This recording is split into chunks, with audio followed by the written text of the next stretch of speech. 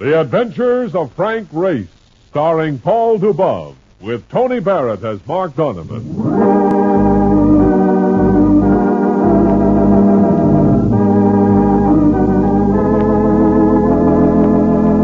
The war changed many things, the face of the earth and the people on it.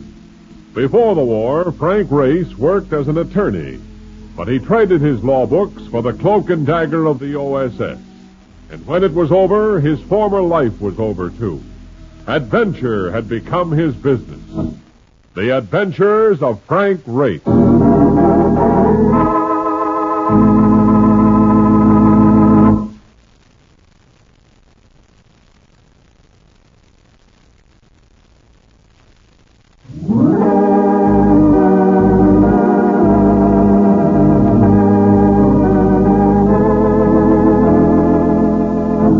We join Frank Race for the adventure of the Kandy killing.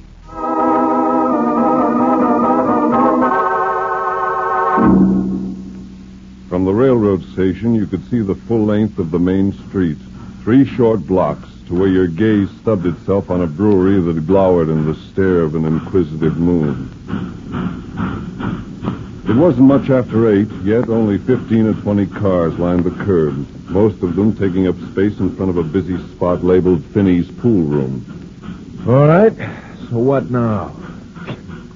Cinch we ain't going to need a cab in this place. Hardly. There's the McKinley Hotel across the street. Let's go. Okay. Look, will you tell me something? Why would anybody want to live in such a whistle stop? My family seemed to find a reason. You see, Mark, I was born here. Going... I had opened my big yap. Why did you tell a guy these things? I haven't seen the place for 15 years. You know the saying, Marcus, you can't go home again. You leave a place with a picture of it in your mind. You go back after a gap of years, it's never the same. It's always smaller, grayer, meaner. Yeah. Well, so this is the hotel, huh? Oh, brother, I'll bet there's a cribbage board in every room. Yes, gentlemen? We'd like a room. And you might tell me if you have a Clifford Raymond registered. Raymond? Yes, room 213. Thanks. Mark, you register for us. I'm going to see if Raymond is in.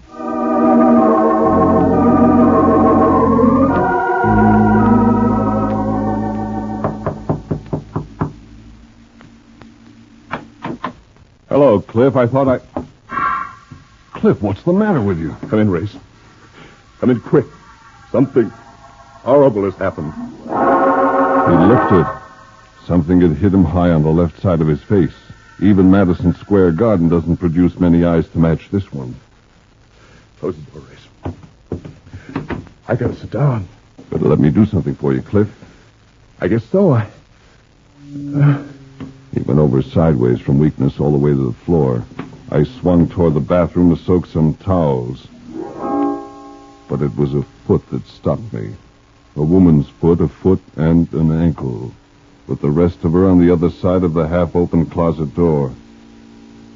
All the wet towels in the world wouldn't have helped this girl. Her purse, spilled open, lay alongside her. It held a powder puff and lipstick. There was also a few coins and a folder of matches that I picked up. The matches had come from some spot called the Circle. Dead, isn't she? Yes.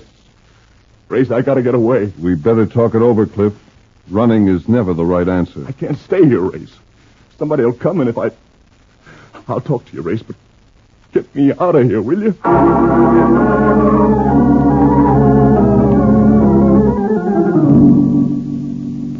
It wasn't easy, getting him downstairs through that cubicle of a lobby. But he was game enough to act the part of a drunk, and I kept telling myself he was a decent sort of Joe with a likable girl for a wife and a couple of cute kids. I had to keep inoculating myself with this line of thought, because if Cliff Raymond had killed that girl, I was building myself into a high-geared accessory after the fact, a felony. And when felonies are connected with murder, the chips come high. This is my car, Race. I'll get the back. I gotta lie down. I better get you to a doctor, Cliff. No. Just drive me around while we talk. Okay.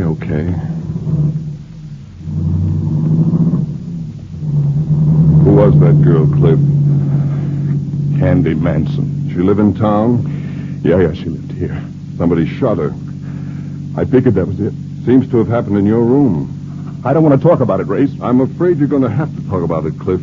Now try to look at it sensibly. You arranged to meet me here so we can discuss a job I'm on for Intercontinental Underwriters. I find you in a hotel room with a girl who's been murdered. If I'm going to help you, I must know what happened. I don't know what happened. I just walked in the room and someone hit me. But you knew the girl. Yeah.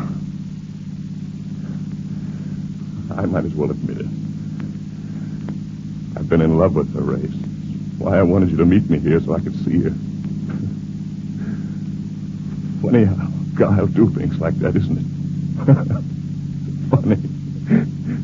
A guy like me with a wife like Felice. Oh, funny. Take it easy. Take it easy. How long have you been in Lexicon, Cliff? 3 or 4 days. Oh, I'm quite a well-known figure around town. What am I going to do, Race? What about Felice and the kid? You're going to give yourself up right now.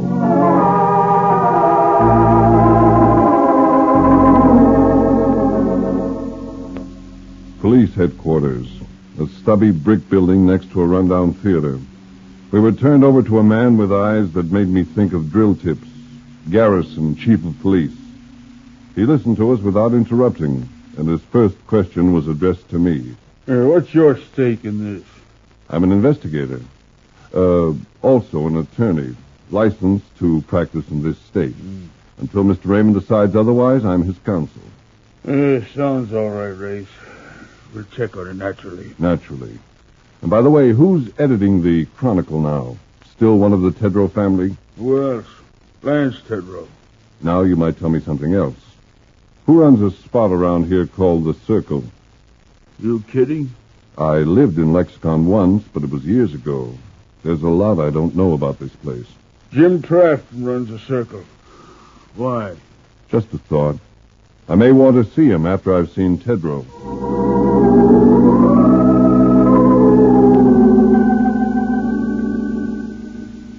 Lance Tedrow. He and I had kicked around together in high school. Jim Trafton had been one of the gang, too. Finding the Tedrow house again brought me a nostalgia that was almost an ache. Big, old-fashioned, lawns like putting greens. The Tedrow place. Frank, this is great. I couldn't believe it when they told me you'd called. Let's pour a few for old time's sake. I'll take a rain check on that, Lance. I only came for a few minutes to ask you to suppress some news. Suppress some news? I imagine you already know about the Manson girl's murder. Oh, yeah, I got 2 of the boys working on it now. Cliff Raymond's a friend of mine. I'd like to keep the news out of the Chicago papers. It would mean a lot to me. He has a nice wife, a couple of cute kids. Well, it's not hard to say yes to that. I'll have to break it locally, though. Of course. Okay, now I said yes to you, and you're going to say the same about those drinks. Not tonight, Lance, but I'll make it tomorrow. No kidding.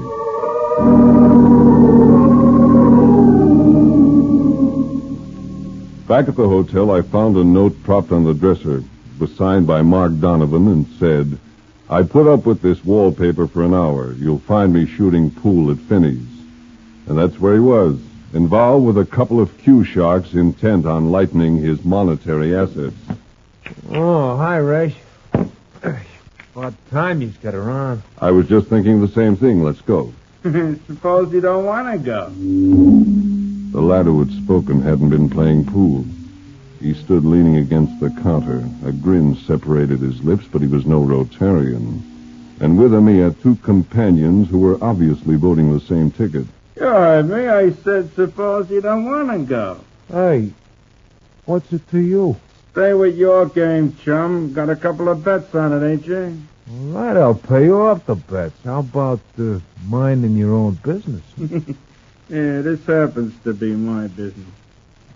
Take my advice, chum. Stay with the game. Your boyfriends come with us. I saw Mark glance around, watch his eyes go back to the pool cue he'd been holding. Simulating a shot, he slowly pulled the cue through the fingers of his left hand. Maybe I ought to stay, Race. I figure to clean up on this game. Now you're playing it smart, chum. Nobody ever went wrong taking advice from him. Come on, Ray. Come on. It wasn't quite that simple. The pool cue had been put Laughing Boy out of action, but his partners moved in. I took a couple of hard ones, gave one back, and we broke through the street.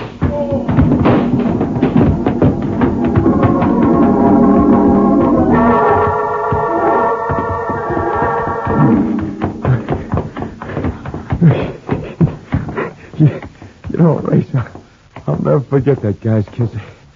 He was so busy being tough, he leaves himself wide open. Telling you he won't straighten up for a month. You're quite a man with a pool cue. Yeah, that's... But, look, what goes anyway? I thought this was your hometown. Cliff Raymond's in a jam, Mark. Girl's been murdered, and I think he's being framed for it. That scuffle was probably the first move to brush me out of the picture. In the little old hometown? What do you know? It can be a tough town on the wrong side of the tracks, Mark. It's always been that way. Well, where are we going now? To find a place called the Circle. I have a feeling it'll present a fancy front of some kind with an inner sanctum dedicated to the goddess of chance.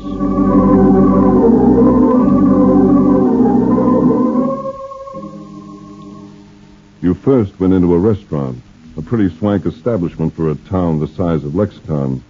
And it didn't take long to spot the portal to the gambling section.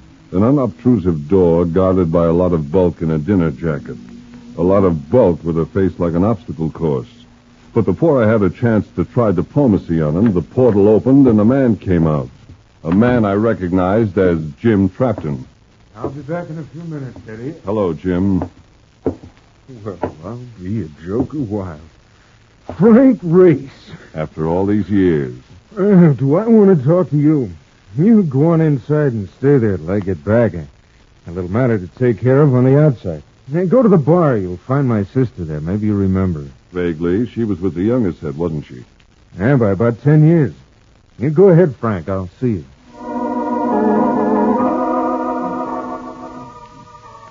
An immense room with the hush of a cathedral. There were perhaps 30 or 40 people actively engaged in the pursuit of chance. We drew glances from only 2 or 3 of them. Very discreet glances that asked no questions and volunteered no answers. Holy cow, what a joint. Trafton seems to be doing all right. Guy could use snowshoes on his carpet. Look, what do you say I just kick around the place and see what I can pick up? Okay, Mark. There were 3 empty seats at the bar. One of them alongside a pair of legs delightfully designed for display. The rest of the lady matched the legs, and that was enough for me, so I sat down next to her. Sorry, it's taken. It would be, but I could mind it for the man, couldn't I? Oh, I don't think he'd mind too much. Then he's either very drunk or very old. He's neither one. He just happens to be my brother. Jim Trafton? You've been reading my poem. No, Jim and I are old friends. I just saw him outside, and he told me you'd be here. I'm Frank Race. Jim and I went... Frank Race? Wait a minute. I know all about Jim and you. When I think of the crush I had on you. Let me get a good look at you. Maybe I could suffer a relapse. While you're looking, you might tell me something. What? Does Jim know Kandy Manson? Kandy Manson? Why? She's been murdered. Well, you're not serious. Deadly serious. What kind of girl was she, June? Sweet, kind of crazy maybe, but sweet. What are you talking about, chick? Well, I'm talking about... Jim. Jim, do you... Do I know about Kandy? Yeah, I know. I know something else, too. 3 characters just cracked the jail wide open, killed one of the guards, and turned loose the guy they were holding for Kandy's murder. I didn't wait, not even for Mark. I just headed for the door, but I'd barely hit the street when... Just a moment, you! It was Garrison, chief of police, crawling out of a black sedan. He stood in the gutter, swayed for an instant, then leaned against the car. In the light from the marquee, I could see he'd been shot. I get one break tonight anyway, running into you. All right. Get up against that wall. Take it easy, Chief. I had nothing to do with that jailbreak. No? Well, let's see if you're still saying that 30 minutes from now. He lurched clear of the car, and I caught the glint of a pistol in his hand. Here was a man enraged, feverish, half out of his head. I started easing back toward the haven of the circle's doorway. You heard what I said? Get up against the wall. Make one more phony move, I'll blast you. You're off base on this, Chief, but I'm not going to argue with you. I'm just going to...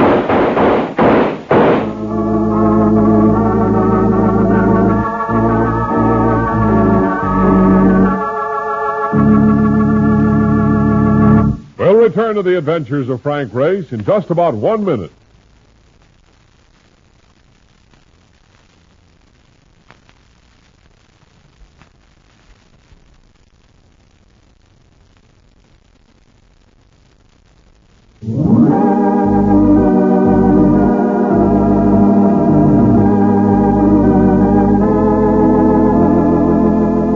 And now, back to the adventures of Frank Race.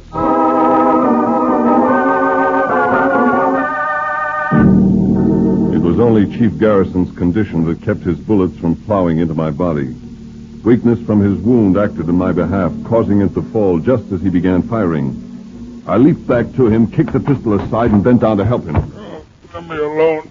Just let me alone. I'm going to get you into that car and then see if I can talk some sense into you. Hey. What's on out here? Give me a lift, Marcus. We'll get him into the back seat before that crowd gets out here. All right, come on. This guy's heavy. Come on. Look, who is he anyway? He's the chief of police. Get in and drive us away, quickly. Yeah, okay. Hey, Race, where are you going? All right, Jim. See you later.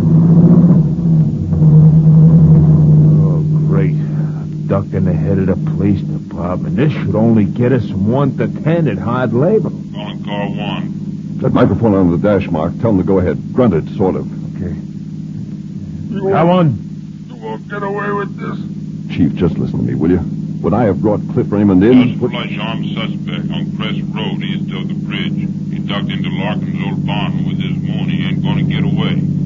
Hey, you sound kind of funny, Chief. That won't bother you? Got it, Mark. Turn left at the next road. Hey, what's the pitch now? We're heading for Crest Road and Larkin's farm. Chief, you've got to listen. Somebody's trying to frame Cliff Raymond for that killing. That's why those thugs pulled a jailbreak, so he'd look guiltier than ever. You heard what your prowl car said. One man alone running across a field. I'll bet that's Raymond on his own. Oh, go ahead. Make it good. I want you to give me the right to talk to Raymond. I'll persuade him to give himself up. Think about it. He voluntarily surrendered in the first place, and I talked him into it. Oh, all right. You're dealing the cards, Race. I'll play him your way. Well, there's the prowl car over by the barn, but where's the cops? Probably both out after Raymond. Hey, they're shooting. How about it, Chief? Can you make it that far? Why don't you run ahead? Tell him to wait till I get there. I'll do it. Stay with the Chief, Mark. I've got to make it before it's too late.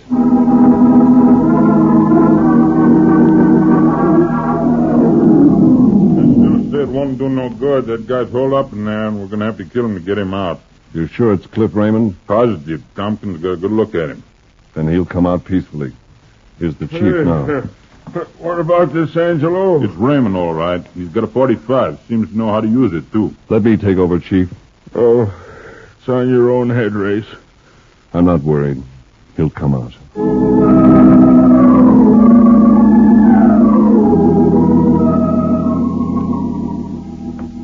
Cliff Raymond had holed up in the loft of the large barn, taking advantage of hay and heavy timbers for concealment and protection. I went into the barn slowly, talking to him all the way. Nothing happened until I'd almost reached the ladder going up to the loft. That's just far enough, Race. Okay, Cliff. I'll stand here and talk to you. I've only one thing to say. I'm not letting those people take me, not alive. Cliff, listen to me. I'm convinced that you're being framed. With a little time, I think I can prove it. But you'll have to take it on the chin in the meantime. The answer is no. They're going to say now that I broke jail. I haven't a chance, Race, and you know it. Let me decide that, Cliff. That's the way your wife would want it. Yeah. That's the way she'd want it. The news didn't go to Chicago, Cliff. I arranged that for you. Now, how about it? Come on out with me. Stand trial if you have to. All right, Grace. I'll come with you. But remember this. If you're wrong, you're sending me to the death house.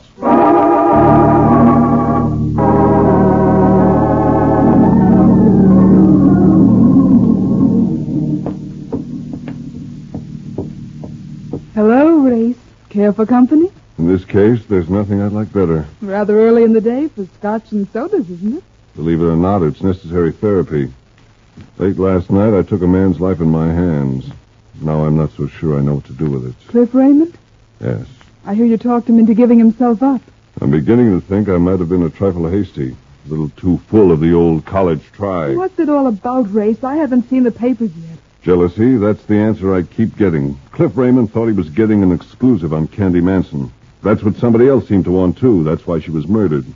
When Raymond walked into it, he was slugged. But why all this after effect? Why didn't the killer just let everything lay? I've been wondering about that. Look at the trouble you've been getting. That could stem from the fact that Cliff and I were seen leaving the hotel last night. I know the clerk spotted us. Ralph Bowers, little fellow, sandy-haired. That checks.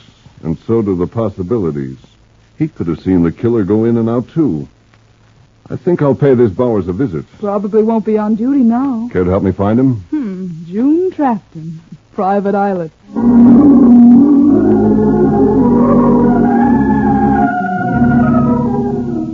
At the Hotel McKinley, we were told that Bowers had quarters in the hotel basement, that he'd very likely be in at the moment. Went down to a corridor with all the warmth and cheer of a cold storage bin. This must be the door. Shall I knock? Go ahead. Well, no problem of entry here. Just a tap and the thing. Hey, you better be the one to go in, Race. Doesn't seem as though there's anyone here. Maybe Bowers... What's the matter? What are you staring at? Can you stand the sight of violence, baby? Well, up to a point. Why have you... Merciful heavens. He'd been shot through the face, right alongside the nose, and it wasn't pretty. June stood it for a minute or so, then all her warm color began to drain. Race, if you don't mind... You want to get lost, baby? I think I'd better. You'll find me at Jim's place. I felt I had to look around. So far, I hadn't turned up a single ingredient that could remotely be called a clue. I went over every square foot of the room, even working on hands and knees, and finally found the bullet embedded in the wall alongside and almost under a light fixture. A .32 caliber slug. I dug it out of the plaster and dropped it into my pocket. At the same instant, the door opened. Well, if it ain't the busy little beaver. It was the laughing boy of the pool hall, gripping a .45 that looked like a bazooka and wearing the new look, a snarl. There was a moment when the Luger under my armpit offered no comfort in the least. You're just naturally a nosy guy, ain't you? Happens to be my business. I got news for you, chum. As of now, you're going out of business. Come on. There were 3 more of them in the corridor, and it suddenly came over me that this was no charade. And we're taking you down to sub-cellar. Nothing like the right acoustics for this sort of thing. Funny, huh? And we'll see how lippy you can be in a minute or so. Open the door, Nick. Get the light. A yellow glare lighting up a tomb. That's the way that light and that sub-cellar looked to me. Laughing boy gave me a shove, and I started down the steps in front of him. And this was his mistake, because in the middle of the steps, I suddenly sat down, letting them spill over me. I had the Luger out now and got a line on that light.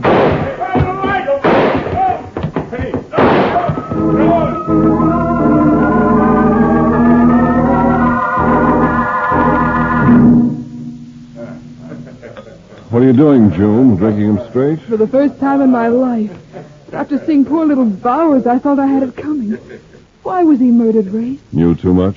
I'll take a scotch and soda, bartender. You look a little mussed up.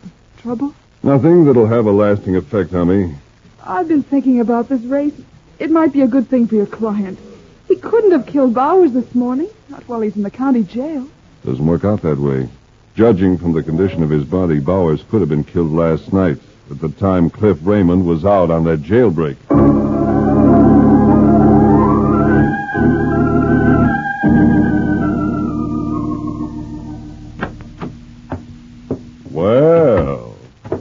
nothing like solid comfort. And why not? You ain't been around all day, so I thought I'd stretch out on this bed and catch up on my reading. And for a small-town newspaper, this one ain't bad. You got a beautiful account of that kid's killing. Here, I will read. Listen to this. Murder stalked the corridors of the McKinley Hotel last night, claiming the life of Kandy Manson, local secretary and winner of last year's countywide beauty contest. Miss Manson's body was discovered in the rooms of Clifford Raymond, now held on suspicion of having committed the crime. The victim was wearing a simple skirt, a matching wool sweater.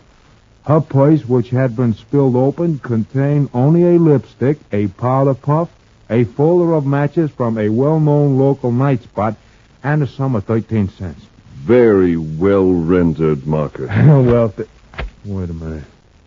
Don't rendered mean torn apart? Any calls? Yeah, Jim Trafton.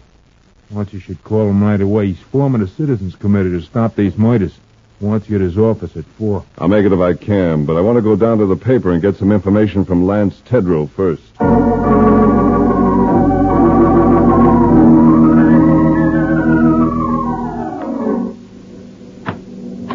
I called my home, and they said you were waiting here to see me, Frank. Yes, Tedrow, Oh, you got Jim and June with you. Yes, we're here. Hey, I thought you were coming to our meeting. Coming here seemed more important to me. I hope these people appreciate your newspaper, Lance. That account of Kandy Manson's death was great. Thanks, I did it myself. Gave me the solution to her murder. You're kidding. When did you first go to Cliff Raymond's room and see Kandy Manson's body? As soon as Chief Garrison notified me of the crime. Which was after Raymond and I had notified the chief. I guess so. You wrote in your account that the girl's purse held a lipstick, a powder puff, a folder of matches, and 13 cents. A reporter's memory. Took a look around and wrote that several hours later. You wrote it from memory, all right. But it must have been the memory of having been there when she was murdered. Because I picked up that folder of matches when I found her and carried it away with me. That's a lot of fluff. What could you do with a story like that? The story might be fluff, Tedrow, but this isn't. A .32 caliber automatic fired recently. I found it here in your desk drawer while you were away. Both Kandy Manson and Ralph Bowers were killed by a .32, and Chief Garrison has the bullet that got Bowers. I'm betting they match up. So you found a gun. Well, here's another one, a 30. I'm all right, June. You'd better get Tedrow's arm bandaged. He's going to need it to write a confession.